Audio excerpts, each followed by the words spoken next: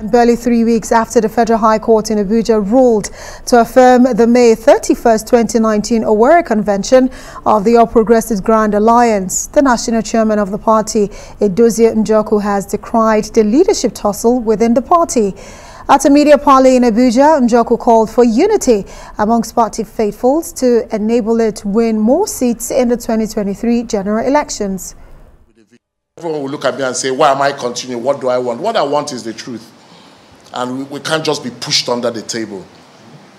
And finally, that first case that started in the Federal High Court has come out and told the truth, that we are the true APGA. That every other case, wherever they've gone, wherever you go and say you are APGA, that the true representation.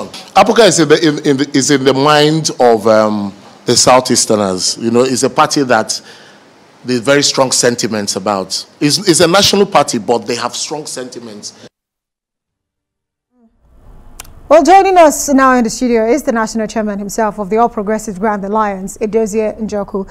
Thank you so much for being here tonight on the program. Well, you had your convention since 2019, and of course the court has actually affirmed you as the winner of that convention and actually said you are the chairman. Why is there still a tussle? Because I know that there's a Victor Oye somewhere who is still, you know, opposed to the idea that you are the national chairman of APGA. Is APGA one?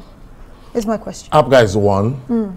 And even the crisis was around during the governorship of Anambra State. And if everyone could remember, I kept saying, we will all go back and APGA will win. Forget about I saw you turn, forget about all the shenanigans that we're playing. Let it be a party thing. But truth shall always be told. And everybody that knows me know I was fighting a governor. Obiano was the one who said Oye would stay there. The next meeting that was done out of place was done in Government House.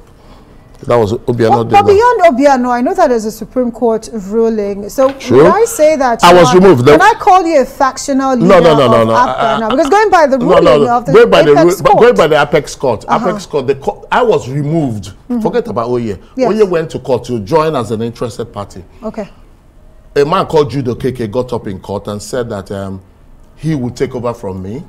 That he would take over from me as national chairman because they are suspending me while I was still fighting with Oye. And it was an offshoot of an Anambra election. And we now went to Supreme Court. And Supreme Court said it was a forum shopping, that the status quo should be reversed. But I was fighting a governor then, and I had to just move back a bit. Because if I had not, that tsunami of that Anambra would have consumed me. So after that Anambra election, we've come back to say, and we still went back to court, and they took us to our appeal court, brought one of the best lawyers, Olani Bekun, to fight against me, which he did a wonderful job. I never knew such a thing could ever happen, but it did happen. But if we were not wise and slowed down a bit, there would have been no talk about Edozie Njoku. I just had to gradually grind it and grind it so that the truth went out. And thank God the truth was out in 6th of April. Right. With that judgment is what you're saying. With the judgment, when the court now said that that the true representation of her, because that has been going on for over 3 years. So where do we place the Supreme Court judgment in all of this? That the Supreme Court judgment was against me, against my removal. Yes. And they said I should not have been removed the way I was. Okay. Nothing to do with Oye. He joined as an interested party. All right. So now I want to have a conversation because political parties and I know that usually there's an internal mechanism set up within political parties to resolve issues such as this one. Why, instead of the whole litigation, have you tried that kind of means? And have you tried to push the olive branch across to Victor Oye? Let me tell you how. I've already said, I said that about weeks ago or months ago, that I was prepared and I'm also prepared. If for APGA to move forward, Oye stands aside and I stand aside, let the party move forward. Let's two of us give up and let us bring someone else to be national chairman of APGA. But that doesn't, with you saying you step aside, he steps aside, but have two of you had an opportunity to have a meeting to reach some sort of compromise? If you mean to step aside, but together, deciding for the interest of your party, which by the way, you're not a major party, you only have one state where you actually control, which is Anambra State, where you were victorious in the last election. But other than that, APGA, with just one state, having all of these issues, one would have thought you'd be able to put your house in order, to be able to challenge other political parties. And where houses, let's leave it. It's easy to sit somewhere and say, let's put the house in. Politics is a little bit more complex than it's a game of interest. And interests get played out. But what we are saying is that in 2020, when we were in that court, they decided to pull out of the court case. They pulled out and said, we have settled, let's settle. Because there was also APGA took Oye to court and said he was not their national chairman up to them.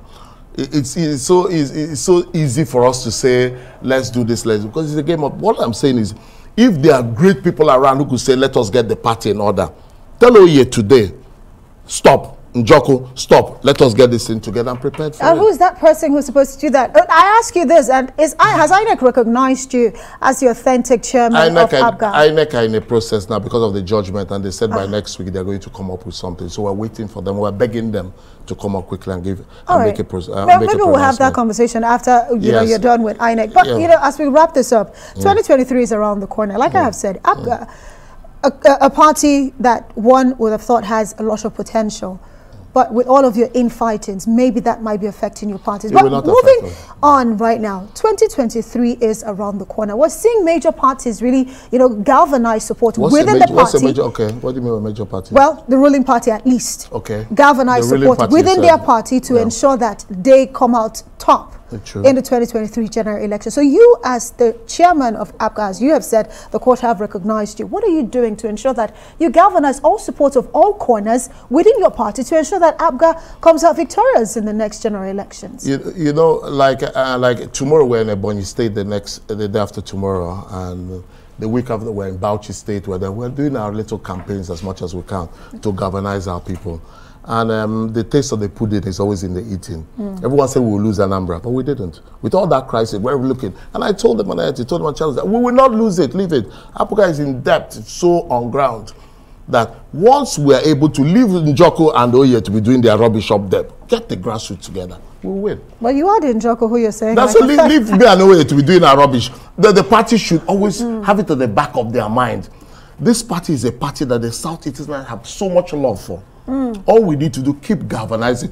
If you get carried away with Njoku and get carried away with Oye, we'll run into problems. I've told our people, forget about Njoku, forget about Oye. Let them be doing whatever they're doing, but hold that grassroots that are in love with you. Right. It's so important. We have to say thank you so much for joining us tonight.